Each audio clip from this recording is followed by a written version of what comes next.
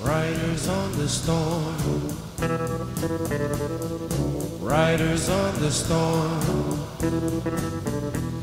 Into this house we're born, into this world we're thrown. So how are we going to make a sound with these park benches on our string? Well, we're going to need our pizzicato. We're doing separate bow work on other videos, and you've been practicing your bowing separate from the left hand, and I'd like to keep it that way for a while until we get a couple of, or maybe up to the D scale using pizzicato. And this is going to help us to focus on the left hand. So we've got our base camp next to the ridge, we've got our ski pole straight up to the sky. We've got the first finger wrapped around, making kind of a square shape with that nail, making the bunny hill, the top or the second bone of our finger making a park bench. And then this area here, there's a gap right here. I usually call that the mouse hole. This is our entrance to the Black Diamond ski run here. No longer bunny hills, now we're really going, and we're gonna go down the ski slope. When we bring our park benches down, let's say on the D string for viola, which is the second string in, I'm gonna set the fingertip on that first tape. And then the second finger I'm going to be putting on the next tape, and the third finger on the next tape.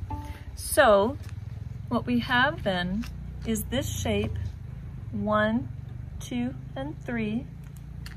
Just like when we had the pencil, we've turned the hand so that we've got the fingers kind of parallel to this fingerboard, and I could put my fourth finger down if I wanted to.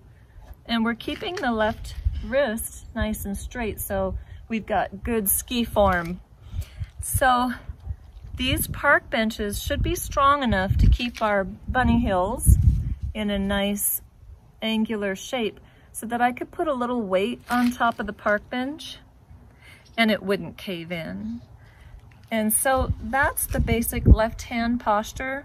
Now, how much weight you put on the string is gonna be determined kind of when we try out our pizzicato. So remember our pizzicato where we made our L for laser? Pew pew. And then we are going to set our instrument up, raindrops posture, make our laser, bring our thumb over to the corner of the fingerboard, and then the index finger is going to pluck from left to right, remember, where we sort of have a downward motion sliding off the string. At this point, I'm gonna get my ski resort ready. So, base joint back at the ridge, my ski pole is pointing up towards the sky on that first tape. I'm going to drop my first finger down on the D string, and then take my pizzicato hand, and I'm going to try to pluck on the D string while I have that first finger set on the D string.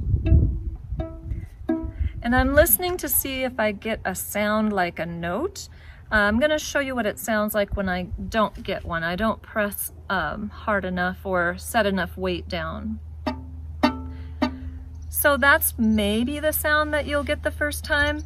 But as you just add a little bit more weight, I don't really want you to squeeze with the thumb, but add more weight with the tip of our finger, which is basically set on the thumb side of the nail. So you want enough weight so that it makes a sound. So here's my laser and pizzicato. So I'm trying to get enough weight so it doesn't thud.